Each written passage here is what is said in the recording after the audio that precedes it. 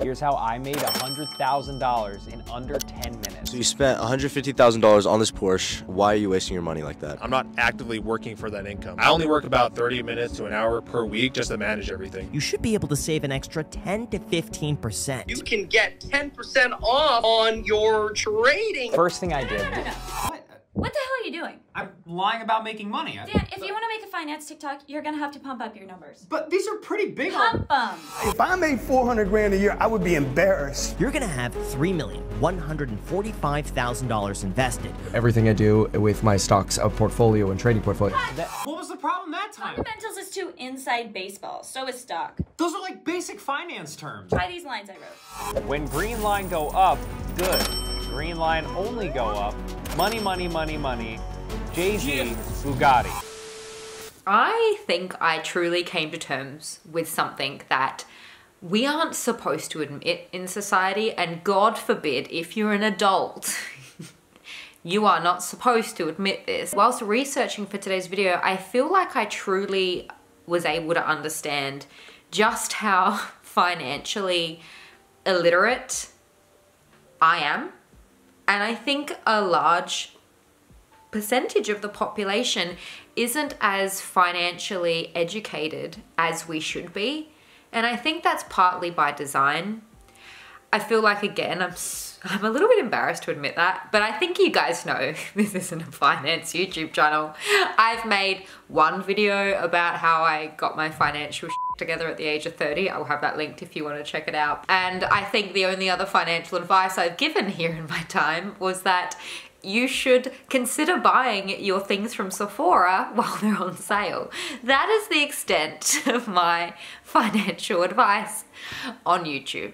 Until now, we are talking about the scammy world of finance bros. The more videos that I watched by these finance bros, these finfluencers, I started to feel like my lack of education, my lack of understanding of the topics that they were sharing was something that a lot of, I think, finance bros and finfluencers use to their advantage. The flashy cars, the nice watches, the logos, the labels, being surrounded by beautiful women, living in these mansions, traveling on private jets, or just traveling regularly to these exotic, luxurious destinations. I think that a lot of finance bros, finfluencers, use this to their advantage. It's all part of the business model to reel in young boys and young men to potentially get a taste of this lifestyle and the lifestyle in which having their type of money can offer them. Today's video, I wanted to talk about the main issues that I personally have with finance bros and finfluencers. Of course, feel the need to say I don't have a problem with all of them. I don't believe that they're all bad.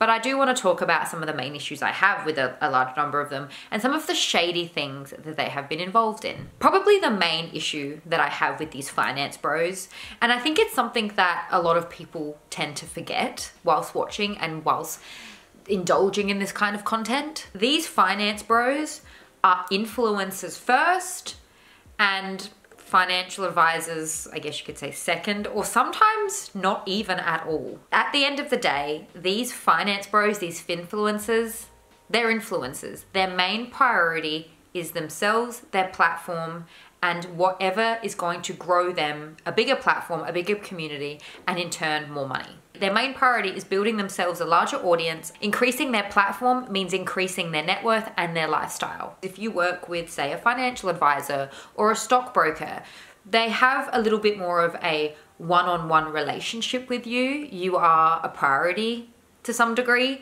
Whereas when a lot of people join these communities with these influencers, hundreds of thousands of subscribers or even millions of subscribers, they are just one little drop in this giant ocean, and their individual needs matter less. If you are one subscriber in a sea of a million and you are turning to a finance influencer for help or for advice, your needs and your goals matter less. You're just a number. Whereas if you're working more one-on-one with a professional, you tend to get a little bit more personalized advice. We know that lifestyle influencers are able to portray a dream life on social media, and finfluencers, finance bros are no different. Finance bros are able to also portray and create this dream aspirational life on social media that sometimes is far away from the life they actually live. Tyson is somebody that I talked about in a semi-recent video about influencers who are secretly broke. I'm gonna have that video linked if you wanna check it out, but I did bring him up at the end of the video because he was experiencing some financial trouble. Is he broke? Honestly, I don't really know. Instagram, the world of social media is an illusion and it's a strange place. People can claim they're one thing, but then be completely opposite, or portray a life they look like they're wealthy, but then maybe they're not. I don't know this man's finances. I don't know how well he does. A woman by the name of Miriam Robin from Financial Review did an article about Tyson as recently as March of this year, which I will be taking some excerpts from. In the video that I have linked down below, I talked briefly about Tyson, who was actually forced into bankruptcy. Because in a nutshell, he was essentially operating a financial services business without the proper financial services license. As of now, from what I've read, he is actually banned from doing this type of business in Australia, which is potentially one of the largest reasons why he is now currently residing in Dubai. At the time when Tyson was in the midst of his troubles, he was globetrotting, he was living around the world, living lavishly, the high life. But apparently he was miserable. At least that's what he used to say, though not to those that he was trying to sell his stock trading courses to. Back in May 2023, in emails captured in court documents that were part of the regulator's now concluded bankruptcy case against him, he said, "I am currently residing overseas as I have currently been unemployed for the last 18 months. He wrote to cause partner Anna Ross, who was representing ASIC.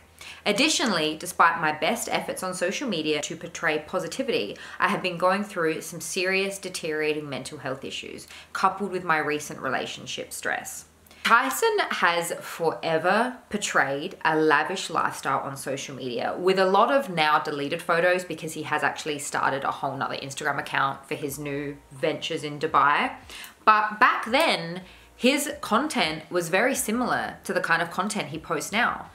And this was when he was going through his legal troubles, his apparent unemployment, and his mental health issues, and his misery. He was portraying a life on social media that was allegedly far from what he was experiencing. And allegedly, at the time, he did not have the funds that ASIC demanded. He had proposed 3 monthly payments of $25,000 each, this being the best that he could offer at the time, since he said that he hadn't made any income in months and the global economy had turned for the worse. ASIC denied this offer, probably as well partly because at the time he was again posting his lavish life. He was posting travels of him to Santorini and other various luxurious locations.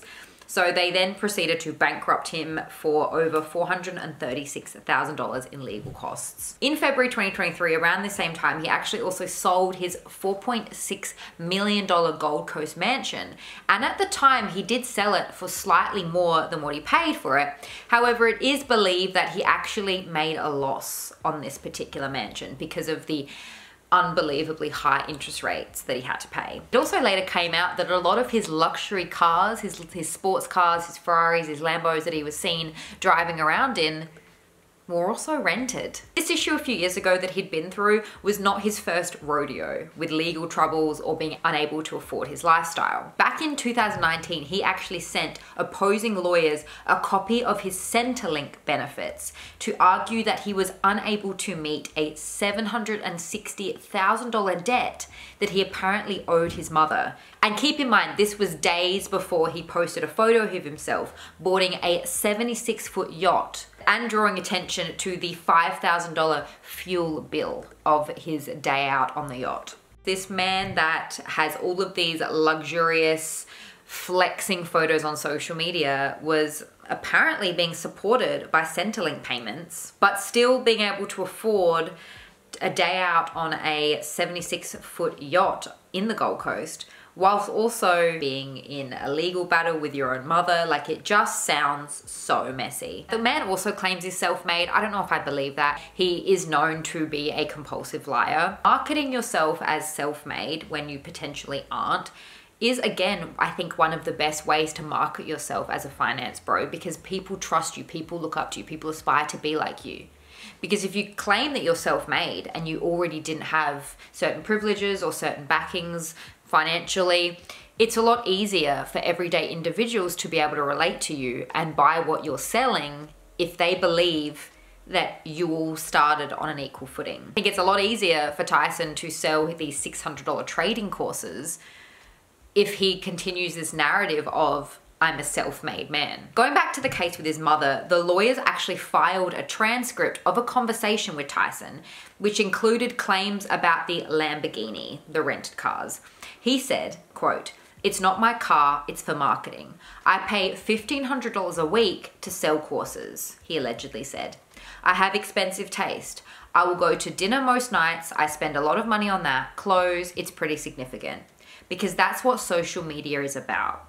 I have to keep maintaining a lifestyle for the image, for the selling." He allegedly threatened to drain from his bank account $150,000 he was offering his mother, and then sit on the stand and happily say, "I've got no money." When he was actually asked about this conversation, he initially disputed the conversation's accuracy. However, it was pointed out to him that the filing was a verbatim transcript, and he maintained he was vulnerable and, quote, "going to say anything at the time." He said he might have said what was listed, but the lawyer should not have taken it literally. These are the type of characteristics some finance bros hold.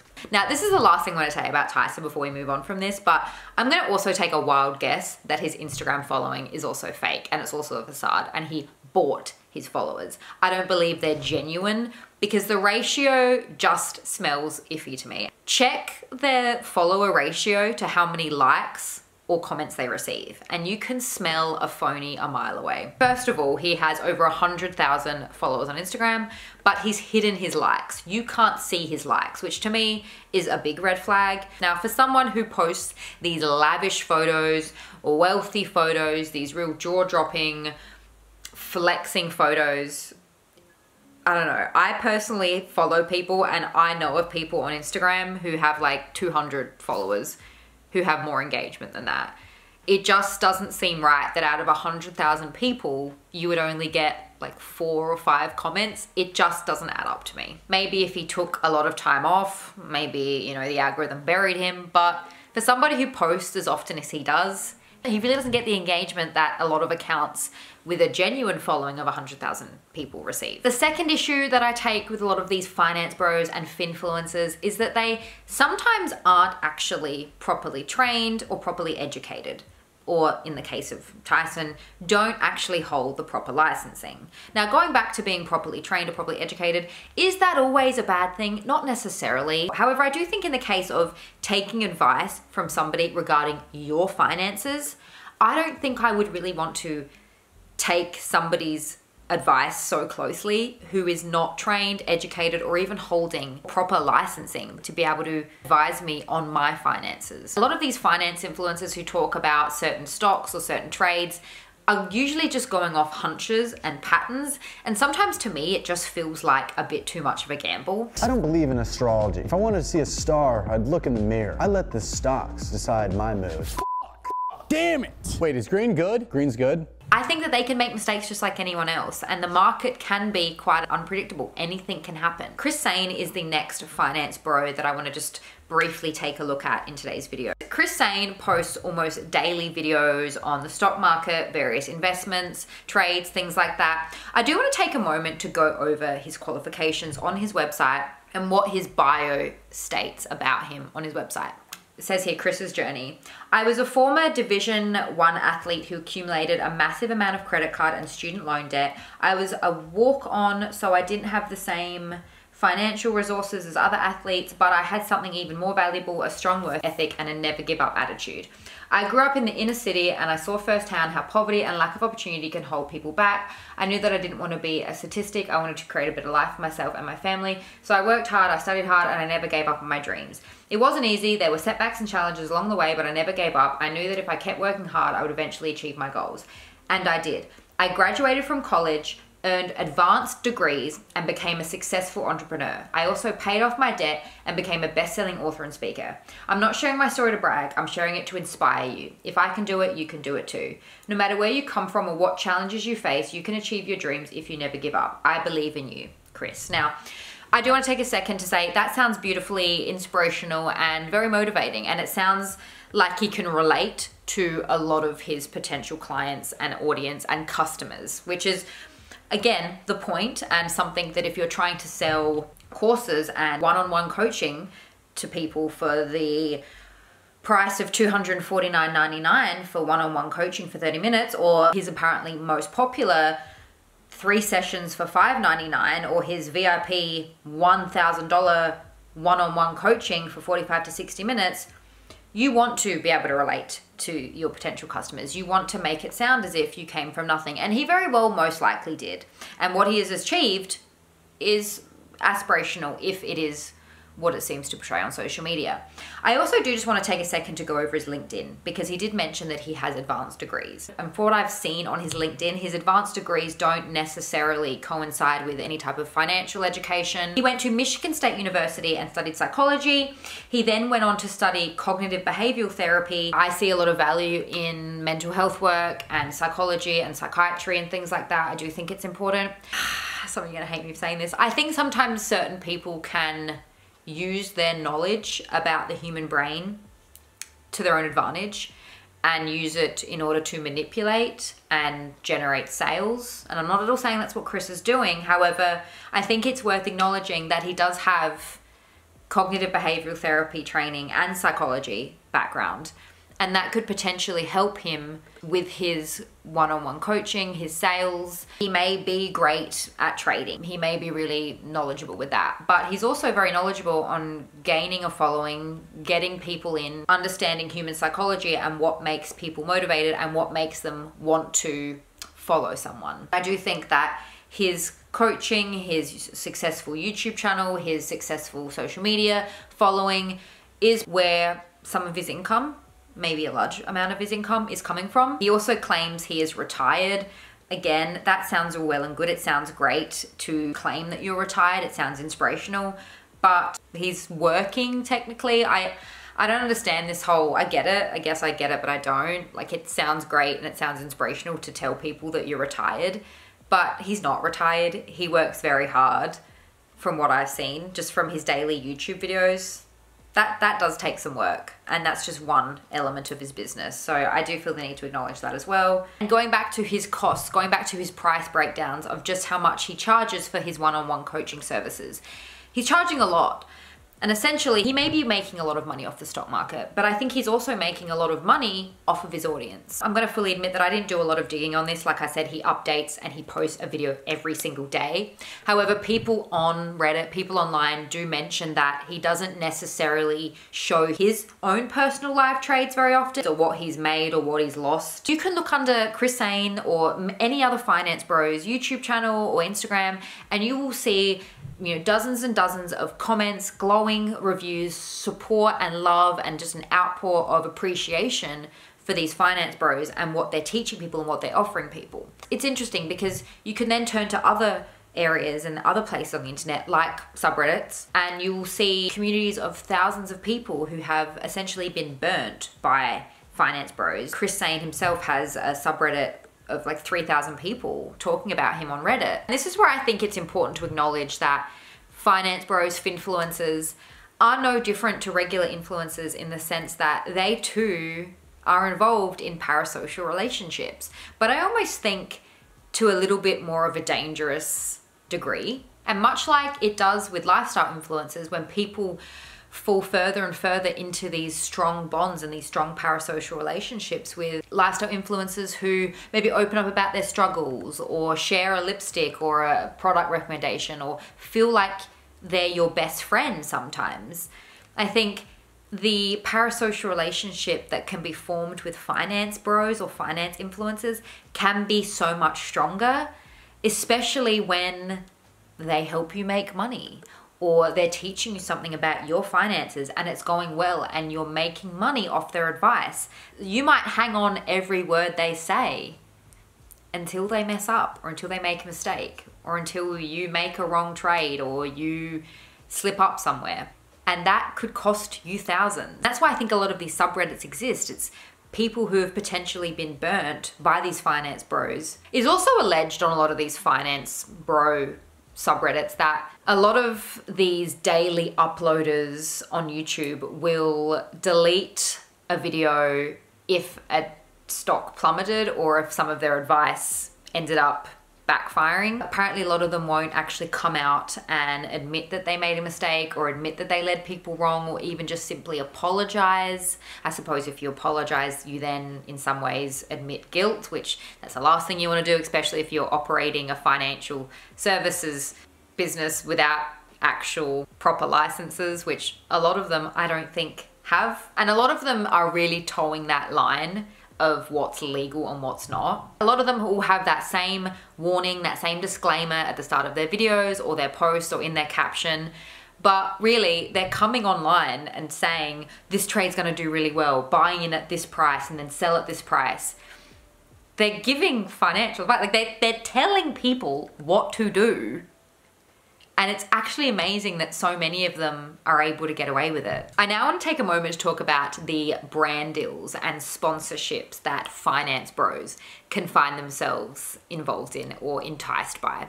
Because again, I think these are and can be a lot more dangerous than, say, your everyday lifestyle influencers sponsorships. You're listening to an influencer being sponsored by like a makeup company or talking about, I don't know, like freaking a blanket or something. And say that company goes bankrupt or goes out of business, you still got the blanket to hold on to, you still have the lipstick.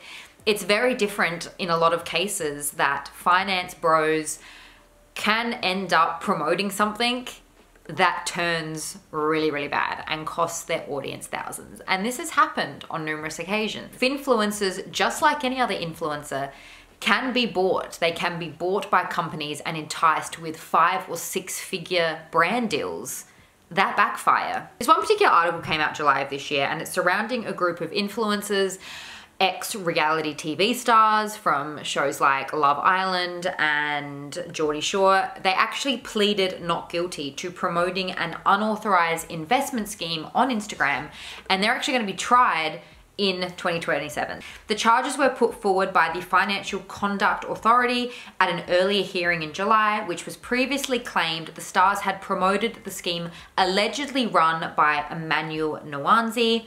The FCA alleges that Nwanzi used the Instagram account Holly FX Trends alongside Holly Thompson to advise on buying and selling contracts for different CFDs when they were not authorized to do so between the years 2018 to 2021. The CFDs, the FCA says, were high-risk investments that saw 80% of customers lose money. Each defendant is charged with 1 count of issuing unauthorized communications of financial promotions. Nwanzi has also pleaded not guilty to running an unauthorized investment scheme.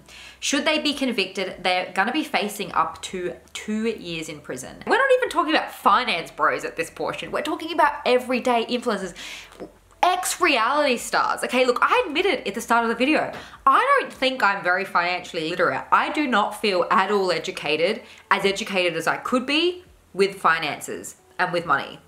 I would not touch a sponsorship like this with a 10-foot pole. It happens a lot more than we think. A lot of influencers used to promote Blockfi and FTX. So FTX was actually a cryptocurrency exchange and it had over 1 million users at its peak in July 2021. As of November 2022, FTX was the 3rd largest digital currency exchange and it had a valuation of $32 billion and an active trading volume of 10 billion. An article that came out in May of this year says that nearly all 98% of customers of FTX will get their money back, okay, plus interest rates, after the cryptocurrency exchange imploded 17 months ago. To know that most customers of FTX are getting their money back, that's great to hear. However, to know that it took and is probably also still ongoing, 17 months is a long time to be waiting for your money back. And to know that a lot of these finance bros were heavily sponsored, we're talking 5-6 figure brand deals on the regular to promote these particular companies. They had a hand in this. and then it just imploded. Blockfi is another one that a lot of finance bros were sponsored to promote, and even still to this day, you can go to some of these finfluencers YouTube channels and you can still see in their descriptions, they still have their affiliate codes, they still have their links to Blockfi in their description. Some of them even still have videos up about Blockfi. Some of them who were heavily sponsored, regularly sponsored by Blockfi, did not even come out with any type of acknowledgement, any type of apology. They just kind of wiped their hands clean, slipped it under the rug, and just wanted to pretend that none of that happened. A lot of their audience took issue with a lot of finance bros at this time. Blockfi and the issues surrounding people's refunds is still to this day ongoing. Somewhat recently, they came out and said that people would be getting 100% of their money back. Good news for Blockfi customers. Y'all are gonna get 100% of your claim. However, a lot of people are pissed because it's not technically the case, and a lot of people aren't actually getting back their money, so to speak. Like I said in the beginning, okay, I'm not an expert. I'm not a finance bro. I'm going to let Bennett explain it a lot better than I can. So the reason that people are getting 100% is this $874.5 million claim against FTX that was monetized. So now people can be repaid. But it's important to remember here, Blockfi filed for bankruptcy on November 28th, 2022. Right here, November 28th, Bitcoin was $16,222. Now, I don't know the exact price they locked in for the bankruptcy, but it's going to be around $16,000 or so. So very, very bottom of the market. So that basically means, as a lot of you guys know, let's say you had 10 Bitcoin on Blockfi. So that means your claim would be 10 times whatever they locked in the price for Bitcoin, maybe $170,000. That means that you're going to be getting back $170,000, which right now is less than 3 Bitcoin. So this applies to FTX, Celsius, Voyager, Blockfi. The whole idea is the same. You're getting a percent, in Blockfi's case, 100% of your claim based on the day that they filed bankruptcy, how much all of the cryptocurrencies you held were worth. The subscriber base of a lot of these finfluencers turned on these men because they felt as if either the lack of acknowledgement or even some of the ones that did come out with an apology, they felt like it was so disingenuous, especially considering, you know, they were making hundreds and thousands of dollars. Like I said, $50,000 for monthly brand deals. And the best that they could do was just say, sorry, oopsie, messed up, when their fans, their subscribers lost thousands of dollars. A lot of subscribers felt like these influencers, these finfluencers, weren't doing enough. CoffeeZilla actually did a whole video about this. I'm gonna have it linked if you want to check it out if you haven't already. It's a really great analysis of the whole thing. The guy you see next to me is the most generous billionaire in the world, and I found him. The most generous billionaire ever, where you can get 10% off on your trading fees. Fees are bad. Fees are very bad. But FTX, there are no fees whatsoever. And if you sign up with our link, signing up using my link, there are referral links. If you use my link below and the code name Tom Nash. Oh, stop it, please. You guys are embarrassing yourselves. Countless celebrities have also been caught promoting undisclosed ads. In 2021, at the height of the cryptocurrency craze, none other than Kim Kardashian posted an Instagram story promoting a brand new token, and at the time she actually agreed to pay a whopping $1.26 million fine for advertising. The US Securities and Exchange Commission said the reality TV star had received $250,000 for advertising the cryptocurrency without actually disclosing that she had been paid to do so. I think the problem is a lot of these finance bros, they make it sound so easy. And when something goes wrong, which it does and which it has, people are left scrambling because they don't have the proper education. They don't know what they're doing. They don't know what to do. Their favorite influencer, the person they were hanging on every word and taking their advice from, is looking out for number one. The next point that I take issue with is the major difference in wealth and income between these finance bros and the audience that actually built them up to that point. Like I mentioned, a lot of these finance bros, sure, they may make money from investments, from trading, various other things, but a lot of their money is also made from their sponsorships and off their audience. Like I mentioned, $50,000, $60,000 monthly sponsorships. And a lot of the time, they almost become so wealthy that they become out of touch with the people that got them there. I mean, it's one banana, Michael. What could it cost? $10? To me, nothing feels clearer regarding this point than listening to Kevin on this semi-recent podcast. I'm going to share a few excerpts from it. I will have it linked in its entirety if you want to check it out. Listening to this Kevin person, I just got such a creepy, disingenuous vibe listening to him. And I want to share some of the excerpts from this podcast that made me feel the way I do. Before we get into it, I do want to say he is incredibly successful. It's being alleged online that he has a net worth of approximately $50 million. I'm not sure how accurate that is, but I do believe that a lot of his success is actually thanks to his YouTube career and what his audience has been able to provide for him. He has this array of online courses, and if it wasn't for his social media following, who would be buying these? Like, but honestly, who is buying these? Okay, one of my favorite things. I did a whole video about the dark world of luxury life coaches. This is just a whole nother world of the same thing. Like this one right here, for instance. Most popular, Stocks and the Psychology of Money. You can access this course for $2,315. You can get the Diamond Lifetime membership to his courses for $19,980. Ew. I don't realize the people that I offend because I don't take the time to think about it because I'm like, oh, next video. Now, this is slightly out of context, but I do still feel like it's important to acknowledge. You can chase down this podcast, you can listen to it in entirety. It's like over 2 hours, so have fun with that if you want to listen to it. But I just want to take a moment to say that exactly what he said. He doesn't take the time to think about who he's offended or even potentially who is hurt. It's just on to the next video. And I think in a lot of cases with these finfluencers, these finance bros, content is key. Content is number one. The clickbaity titles, the outlandish statements. The more eyes that they can get on their videos, the better. And they may be saying some really outlandish, wild, crazy things in regards to financial advice, but they don't take a second to think how that could potentially harm someone or hurt someone or lead someone astray. It's just on to the next. And I think that's a big problem. Again, he's not necessarily talking about that, but that's kind of what I took from that as well, is it applies to his audience. He admits he doesn't take the time to think how his videos or how his content or how whatever he does could possibly offend people. But I also don't think he stops and takes a second to think how it could hurt people. Is that when people see you buying in your, I believe it's a Webull account, right? Mm-hmm. Is that the, Yeah. and they see like $2 million in the account and they see you buying like 100 grand into a stock. Yeah. For some people, that is like their entire net worth. Yes. And they see you putting 100 grand and they don't see it in context where that 100 grand for you, if it goes to zero. It doesn't matter. It's like someone putting a grand in a stock and just like, oh, I'll just see what happens. I know. So I think people sometimes see those numbers and they see, wow, he just made 50 grand on this play of whatever it is, a call option on, let's say Tesla. He put 100 grand in that and made 50 really quickly. And I think people see that, it screws in their mind and thinking, oh man, if you put 100 in, I'm going to put half of my net worth in this. Ugh, and yeah. it screws the perception.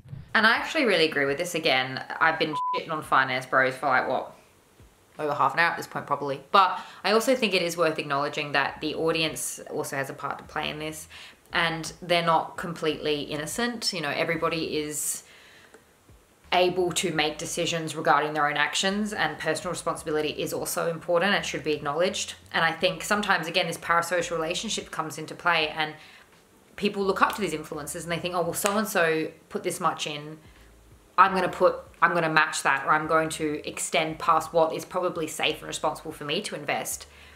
And I think sometimes personal responsibility does need to be taken into consideration. I tend to think it's a bit of the economy right now is in such a K-shaped recovery where some people are doing really well and other people are not. That's a good point. And I hadn't thought about that. That there's a lot of resentment that's built up. I just want to take a moment to really acknowledge, just again, to prove my point. It's obviously within a larger conversation, but I do feel like it's really important. They're talking about the economy and how some people are doing really well and some people aren't doing very well. And he literally says... Let me just go back for a second. That's a good point. And I hadn't thought about that. That's a good point. I never thought about that. You never thought about how the economy and people's personal financial situations. Some people are really benefiting, but a large number of people are suffering and having a really hard time keeping up and staying afloat. He literally says, "That's a good point. I never even thought about that." See what I mean? Not very bright. And these are the people that some take their financial advice from. A man who literally admits that he didn't even think about the state of the economy and how some are doing really well and some not. These people are so wealthy off the backs of their subscribers and now so unrelatable and so out of touch that they don't even take a second to think about what? I just want to take a moment to listen to what he has to say about inflation. If I'm understanding your question correctly, you're asking why are things still getting more expensive right now?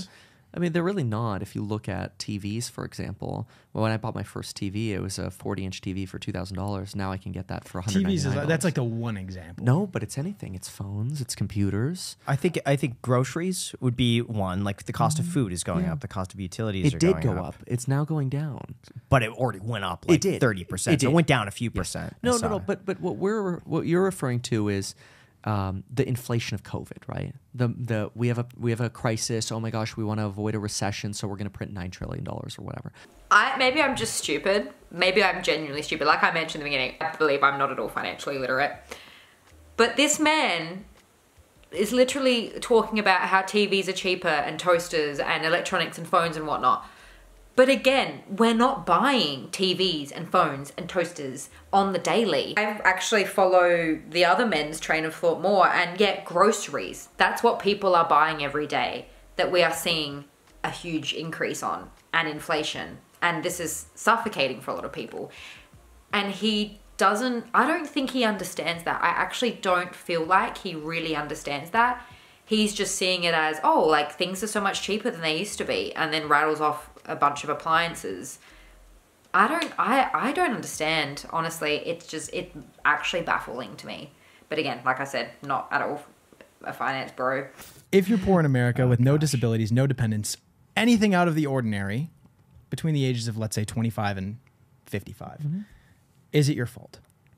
If you're not making money or you're poor? Yeah. Oh, of course it is. 100%. It's absolutely your fault. If you're not making more than 6 figures and you don't have disabilities and you're 25 plus years old, usually the problem though is the mindset. People start with, well, I'm 25 and I'm not making 6 figures. Kevin says I'm entitled to make 6 figures. No, I'm not saying that. So people get this idea of that, okay, well, I'm a loser because I'm not making 6 figures. No, that's not true.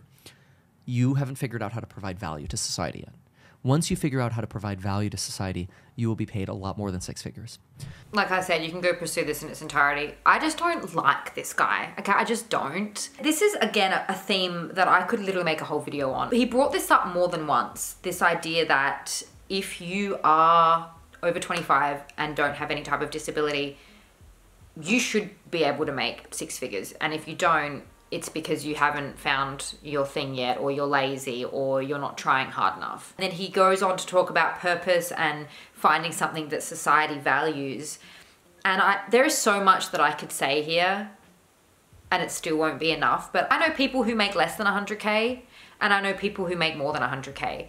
And this whole idea that if you make less than 100K, and again, Australia is different to the States and wherever you're from personally, but I think, for example, the example of teachers. I know of people who are teachers and they don't make 100K.